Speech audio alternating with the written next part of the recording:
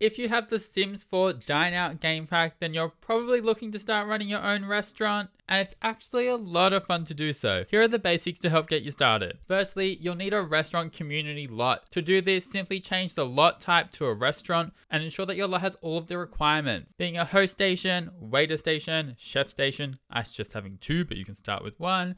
At least 4 dining spots, as well as a toilet and sink. Dine Out comes with some restaurant lots that you can play, but I suggest building your own or picking a well-built one from the gallery, because, not to throw shade on EA, but the options they gave you kind of sucked. Then all you'll need to do is have your sim purchase the lot, which they can do from their phone or from the business tab on the bottom right. Alrighty, you own your restaurant. Now you'll need to start by transferring some money into your business. This will be used to pay staff and wholesale food costs, as well as any renovations you do on the restaurant. It's also where your profits will go, and you can move money back to your Sims household funds once you start making that sweet money. Before you open for day 1, you'll need to take care of some initial setup. Head over to the restaurant setting option in the business tab on the bottom right. Choose your price markup. I suggest doing at least 150% to start, and optional advertising, which will attract more customers to your restaurant. You'll see that the ingredients quality is grayed out, and this can be unlocked later through perks. Then you'll need a menu. You can pick drinks, appetizers, mains, and desserts with up to 30 options in each section, but you don't need to pick that many if you don't want to. I just picked 5. As long as you have some food there for people to order, they'll be happy. Also note that each dish has a different difficulty rating out of 5. And early on, you'll want to pick dishes that aren't too hard to make, as your chefs will be more inexperienced. If your chef tries to make a dish that's too difficult, it will come out poor quality and your customers will hate you for it. As your chefs get more experience, you can adapt and change your menu to add more difficult dishes in. You'll also want to choose what your staff wears. There are some cool presets, but you can tweak the outfits to be whatever you want them to be. It's really great for if you wanted to add a theme to your restaurant. And finally, choose your customer's dress code. I decided to have everyone dress up in formal wear to eat their pretzel and banana bread. Now let's talk staff. You'll need to hire a host who will greet and show customers to their tables, waiters who will serve customers, and chefs to cook food.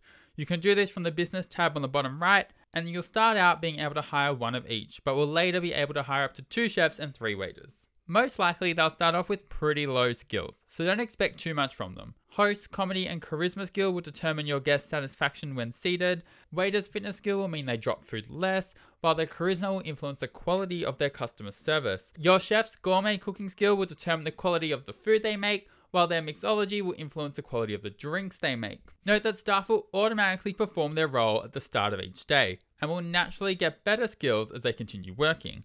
However, this is a bit slow, and you can enlist staff into training if you want them to get better at their job faster, but this will cost some money. Damn it. As your employee skills grow, it's also a good idea to pay them more just so that they stay happy and work efficiently. Customers that enter your restaurant will also leave a review when they finish, which will affect the star rating of your restaurant, being from 1 to 5. A higher star rating will mean you have a more natural foot traffic, and it's just generally a good sign that you're running your restaurant successfully. Customers will start with a rating of 3, and they will go up or down depending on how much they enjoyed your service. A cheerful greeting from your host, quality food, good service, nice decor, and a bit of attention from you, the manager, will go a long way to making customers leave a good review. Poor quality food, bad customer service on the other hand will really hinder your cause, but nice decor is something that you have a lot of control over, and that if you have it there, you can't screw it up. So I'm all for decor. Distract everyone with your artworks. Now, if you've got too many customers and you feel you're struggling to keep up, you can click on the host stand and select disallow new customers to give you a chance to get back on top of things. But there's even more you can do as a manager, thankfully, because that wouldn't be much. You can welcome or check in with guests, which will help with your star rating and also give you 25 perk points. You can also prioritize customers' orders if they've been waiting a while, or shout free drinks or food to help smooth things over if your guests are unhappy or if you're really screwed up. As you interact with and serve more customers, you'll earn perk points.